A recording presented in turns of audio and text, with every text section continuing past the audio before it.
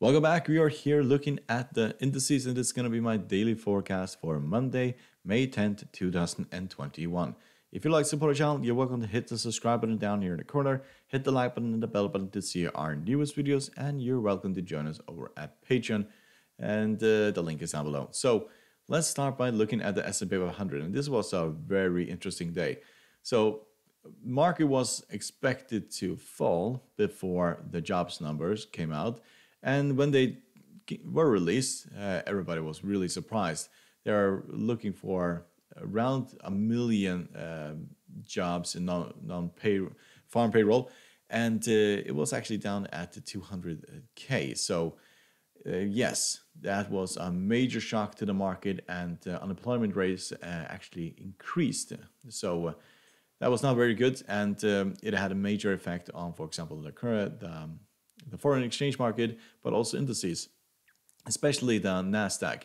Main reason for that is because their fears are at the moment that the U.S. economy is doing really well, which is technically isn't doing really well, and that the Federal Reserve will basically be changing their monetary policy in order to increase interest rates, in order to calm the market so it doesn't overheat, and therefore the growth that we have been seeing the last year, that will basically start to diminish. But at this current stage, monetary policy will most likely stay intact, and they will not touch the interest rate for a very long time.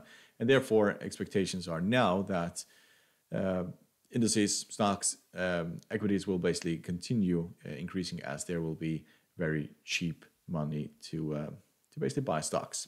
So at this current stage, we'll look at the S&P 500, and as you can see, we are getting very overstretched here. We are trading at 4,232. So we're trading at above 4,200, and that is a very bullish sign.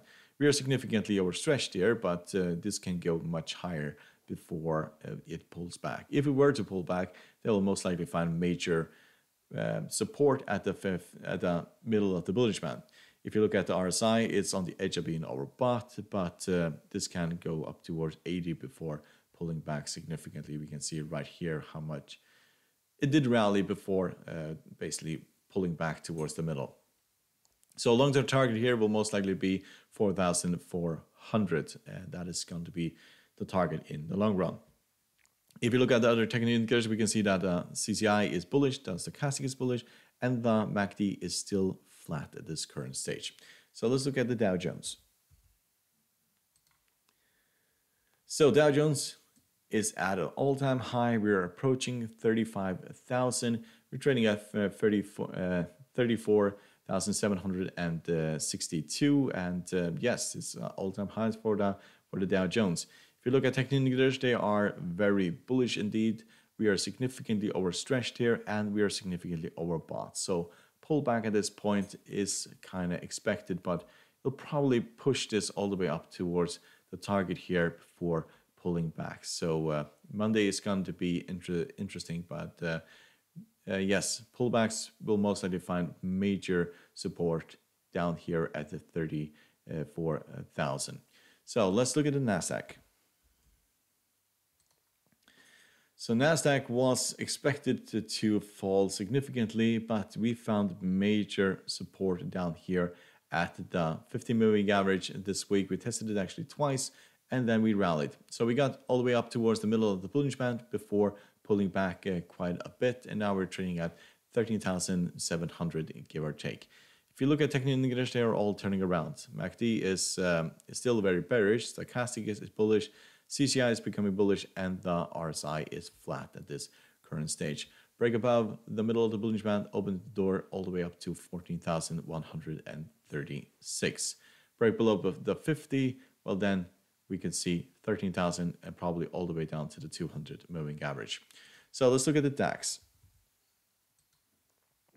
DAX, very similar here. We fell towards the 50, offered massive support here, and then we rallied all the way up towards the top of the Bollinger Band.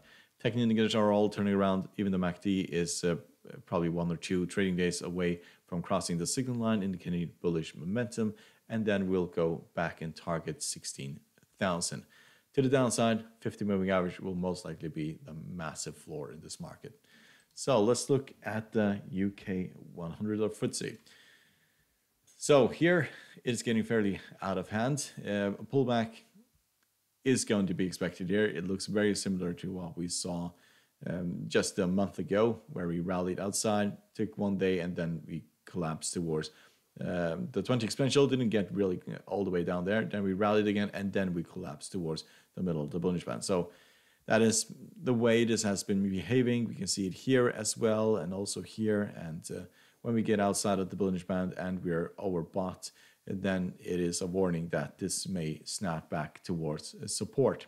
Otherwise, technical indicators are very bullish. First support should be around 7,000 or the middle of the Bollinger Band at 6,959.